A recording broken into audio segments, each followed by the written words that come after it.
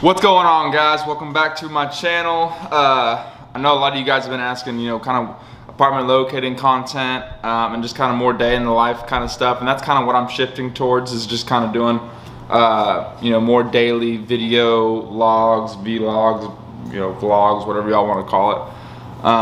Not necessarily bringing the camera with me all throughout the day, but just some days a week, maybe twice a week, just trying to show you what I'm up to.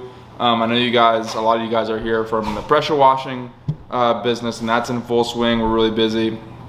I just got back from Port Aransas. I'm a little tan, and we had a great time. It was my birthday this past weekend, so it was my 25th birthday. We stayed, in a hotel down there on the beach from Friday to Sunday. Had a lot of fun. Let me go ahead and roll you guys a little clip of that action.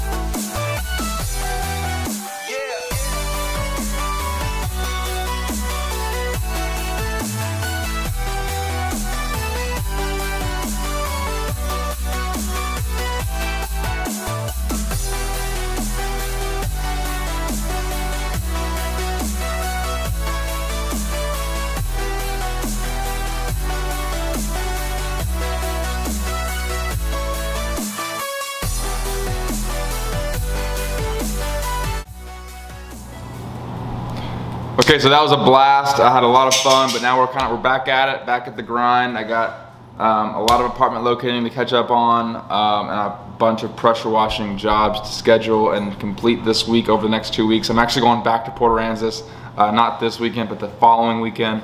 Gonna go do some deep sea fishing out there. So I'm having fun, guys. But I kind of want to bring you guys through kind of what I'm doing today, and that is I got a client. I have an apartment I need to send an invoice to for a client that moves in today. I'm gonna go ahead and call the client and make sure they're moving in all good today, and everything's all good. If they need anything else from me, I'll kind of check in on them. I'll go ahead and send the invoice to the apartment complex, and then I have an invoice that I sent out last month, 30 days from now exactly, from a client that moved in on May 15th. So it's June 15th. It's been 30 days. I have not been paid on the invoice, which is typical. So I'm gonna go ahead and call, ask to speak to the property manager, kind of ask them, make sure they got the invoice okay, if there's any issues regarding that, and hopefully we can expedite that payment. So let me go ahead and show you guys real quick. So let me cover up the name, but rent amount $1875, 100% commission. There's the invoice, Austin Davis, Apartments of Austin Davis Company of Real Estate, and that's the amount I'm invoicing the apartment complex to pay me, $1,875. So go ahead and set back this camera. This is a Canon M50, by the way, guys. I just bought it. It's a beautiful camera. All the footage that you saw from the Port A trip was filmed and shot on this camera, and that frees my phone, my iPhone 11, to make calls and have you guys kind of see how I talk to customers. So let's go ahead and call my customer client right here that moves in today and make sure they're all set and ready to move in.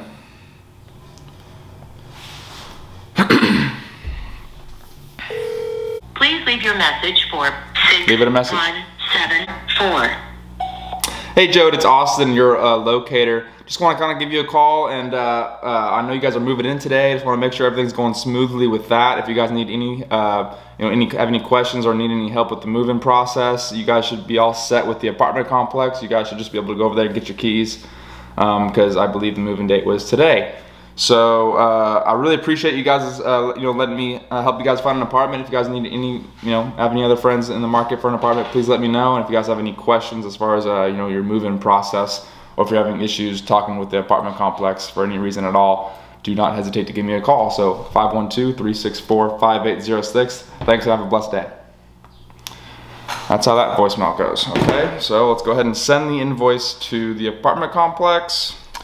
All right, and some of y'all want to know how the invoices work, as I'm invoicing apartments and how that works. Look, the same email I've been contacting the apartment complex as far as, reaching out to the apartment complex to see what kind of availability they have, who I'm talking to. That's the same email I'm going to use to send the invoice. So, invoice for my client, Trailhead at Greystar. It's a Greystar community. So, thank y'all so much for your business. It was a pleasure working with you. More leases to come in the future. I love your complex. Here's the invoice for my client that moves in today.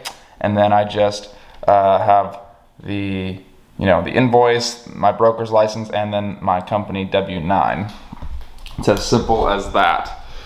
So let's go ahead and send that. Send, boop. Easy does it, that's how it goes. Now we're gonna go ahead and call, this is gonna be interesting, we're gonna call this apartment complex that I leased. They moved in on May 15th and it's now June 15th. And I'm gonna go ahead and follow up on that invoice and make sure that they pay me. Something that's pretty important.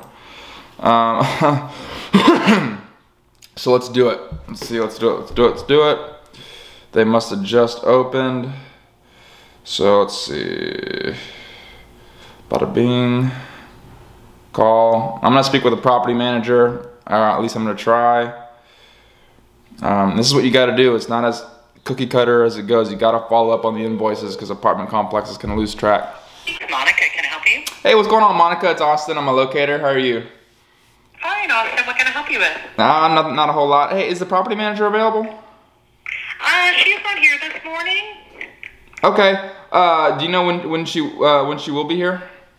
I believe she should be in a little bit later. I would try back maybe in about an hour and a half. Okay. She have some things to attend to when she rolls in. Sure. Try back then. Is there anything that I can help you with, or do you specifically need to speak with the manager? No, it's all good. I just about a month ago, 30 days ago, my client moved in there, and I'm just following up. I want to make sure she got my invoice that I sent you guys, or if I sent it to the correct email. You can always pop her an email as well. That's a really good way to communicate with the managers. Cool. You have that written? Do you have that written down somewhere? Maybe I can jot it down from you. Yeah. I'm just filling in. Let me hold on just 1 second, and I'll get her email for you. Cool. This is what you got to do, guys. Got to follow up on invoices. Make sure she got it.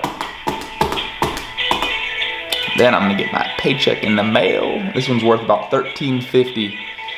$13.50 cash and money. Little to no work. A couple hours of searching on the internet for an apartment. Greystar. Okay, cool. Hey, I really appreciate it. All right, have a good day. You too. Bye-bye. Bye-bye. So I got the manager's email address. We'll go ahead and forward that invoice to them and make sure they send me my check. So let's go ahead and do that. Okay, so I'm sending a follow-up email to the new manager address. Hey there, this is Austin, locator for so-and-so. He moved in last month on the 15th. I'm just following up on an invoice I had sent on that day. Here's the invoice again. Thank you so much for your business. More leases to come. Y'all are one of my favorites. And then I just, give them the invoice, a copy of my broker's license, and then the company W-9. They need the W-9 for tax reasons, and then they want the broker's license just to make sure that, they're paying a broker and not the agent, because as some of you guys might or may not know, agents are not directly paid in the real estate industry. Everything goes through a broker. Everything's under a broker umbrella. And so if you're buying or selling a house, or if you're leasing an apartment or leasing a property, the seller broker pays the buyer broker, or the apartment pays the the locating broker, and the broker pays the agent via broker agent split. In my case, I'm paid 100% through my broker. Fortunately enough, it's my family. My mother is my broker, but there's a lot of other brokers out there that you can do 100% with, so that's not some kind of anomaly. I could have easily gone somewhere else and gotten the same setup.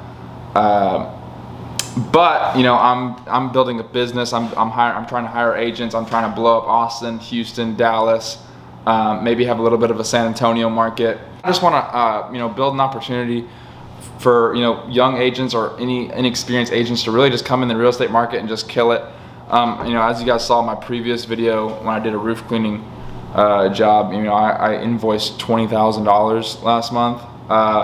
So really cool stuff, and I feel like I didn't work that hard either. I felt like I was maybe working 20 or 30 hours a week. I definitely had a lot of time to just go out and take my dog to the lake. Did a lot of activities, did a lot of pressure washing jobs. It was a pretty big month in the pressure washing business as well last month. So, but I felt like I definitely didn't work as hard at all for the $20,000 in invoicing for apartment locating versus the $8,000 or $10,000 for the power washing. So if you're thinking about getting a real estate license, or you're haven't thought about it yet and you cruised on this video just from YouTube, it's definitely something you can get into. You guys can go look at my previous videos of, you know, day in the life of the apartment locator, you know, what is apartment locating, some of my other previous videos you guys might have seen, or just go to my most recent last video. So roof cleaning, and then how much I made in May as a real estate agent.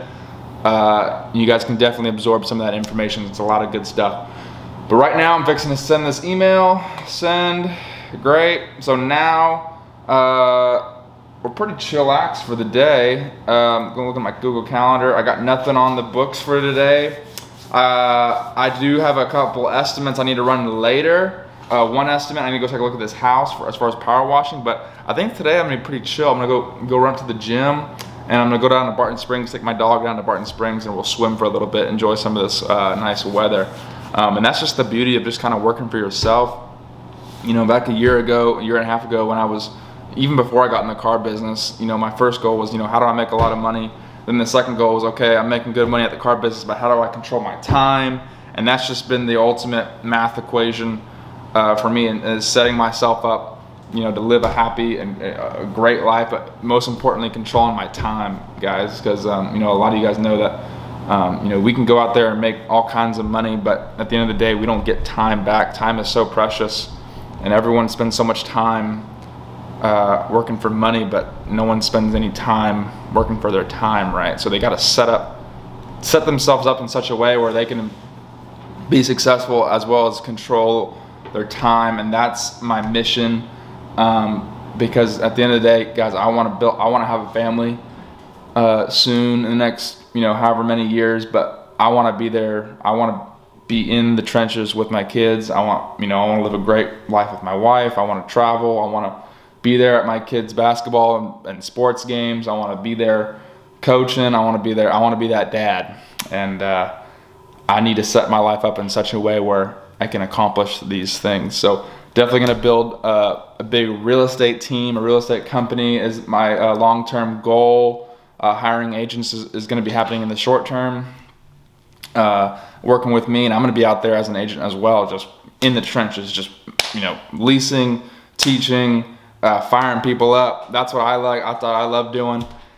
And as far as the power washing, you know, I need someone that can run this truck and help me grow that business as well. So I might look into a general manager. I might look into maybe a guy that can, you know, all conversations are open, you know, in that aspect. So, but yeah, let's head down to Barton Springs and let's enjoy the day.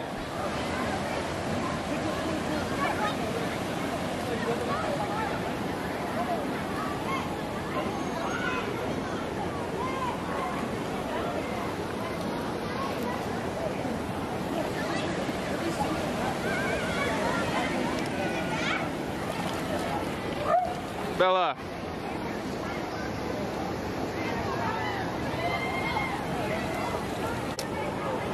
So we are out here, guys. It's kind of like my peace and tranquility spot right here.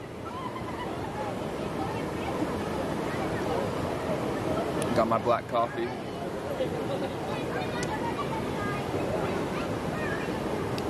Very fortunate that I can, you know, spend a weekday, Monday during the day out here enjoying the sun, enjoying the water before it gets too hot. Gonna hit the gym after this, do a nice little shoulder workout. Maybe spend some time with a friend later on, grill some steaks. Still waiting to hear back from that one apartment I sent, followed up with on an invoice from 30 days ago. And yeah, we're cruising for a bruising. It's been about, at the end of the week, we're gonna have a lot of pressure washing jobs coming up that I'm gonna need to take care of, so. Bella, come on. But how nice is that water? How nice is that water? This is Austin, Texas, guys. Beautiful. I live about 5 minutes from here. This water never goes dry either. Comes right from this dam right here from the Barton Springs pool. It's 69 degrees year round. It's beautiful. Cheers. Alright guys, we just left Barton Springs not that long ago. Came home and now it's time to hit the gym. And there it is. That is my gym. Good old LA Fitness for you. Not gonna be that guy that goes in there with a camera filming my workout routine, so I'm gonna go ahead and hold on that. But as far as the rest of the plan for the rest of the day, we're gonna have a good friend of mine coming. We're gonna go grill by the pool. He's actually the brand ambassador for Audi, Audi Sport Racing. So he works at the Audi dealership. He pretty much does all the sales when it comes to the RS7, all the R models, the R8 models. So he's you know, been in sales for a long time. Another one of my really good, successful friends. All right, so we just got back from the gym. Shoulders are all pumped up, and we're fixing to have a nice little break fast. Not a lot of you guys know, but I actually fast. I do not eat breakfast. I only eat about 1 to 2 meals per day. That keeps me quick behind the ears, on point, and a lot of natural energy. There's tons of health benefits to fasting, but I'm fixing to break my fast with a nice little 4-ounce steak, some eggs and some egg whites, and some toast. And then we'll head down to the pool with my boy Clay, talk about some stuff, show you guys some of the views we got from our apartment complex, and let's get to it. Look at that, guys, beautiful. 1 egg.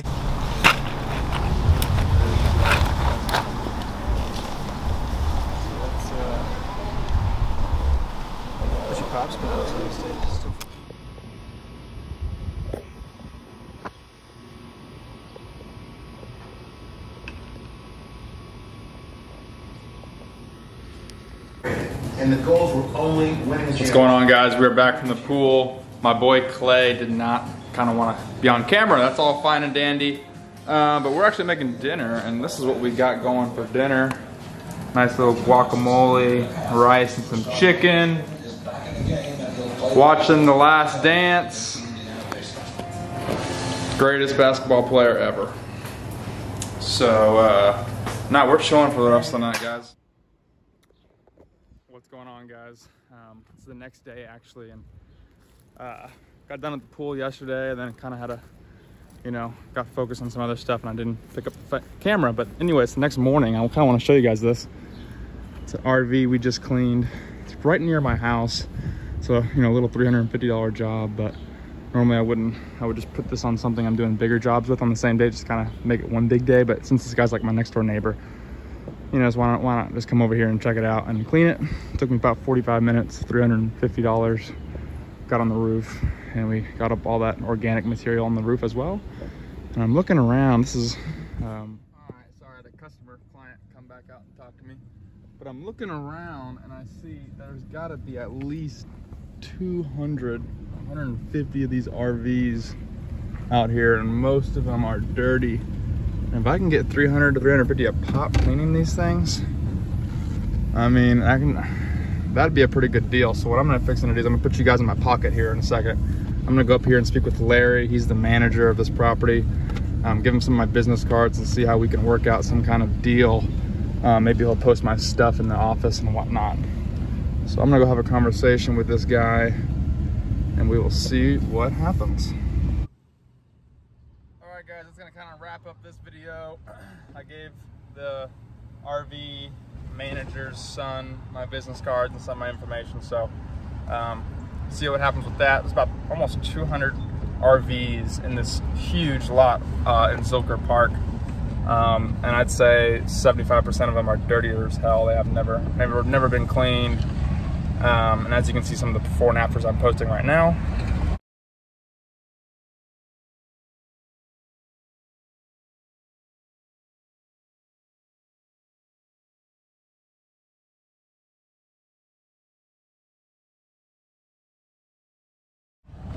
The RV that we just cleaned turned out fantastic, so we're gonna sell that, and that's it. As far as the rest of the day, I'm gonna go home and clean out my tanks. I'm gonna go to my family's property, take my tanks out in the back, clean them out. They got all kind of salt deposits on the bottom of it. Clean them out, get them ready for this weekend. Got a couple $1,000s worth of work to do in the next couple days, so we'll take care of that. And then I got some apartment managers I need to call and make sure they saw my invoices, so I can get those paid out to me. Got it, you know, I'm still owed. I mean, yeah, I'm gonna be having a lot of apartment checks come my way here shortly. Just got to make sure, you know, they have my broker's license, my W-9 info, and you know, they got those invoices all good and dandy. There's all kinds of softwares needed that some of these people required to submit invoices. So, you know, sometimes the easy money that it's made sometimes has the most headaches to deal with. So we'll deal with that. But anyway, guys, I'll catch you guys later on the next video. Peace.